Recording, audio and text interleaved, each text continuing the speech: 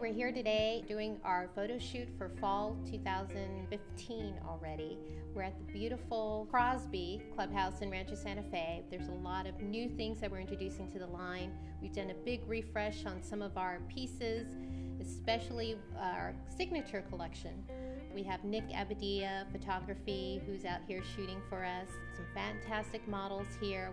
So I wanted to have Christina explain a little bit more about the line for fall. Yeah, I'm excited too. And well, we're going to continue with the crystals, which are great for us, with the black and white new jacquard fabric, which is an update from what we already know is selling very well.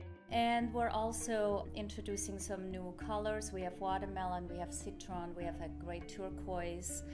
We're continuing with carbon, which is kind of almost like our signature color. It's a beautiful gray that works and still is hot all over Europe.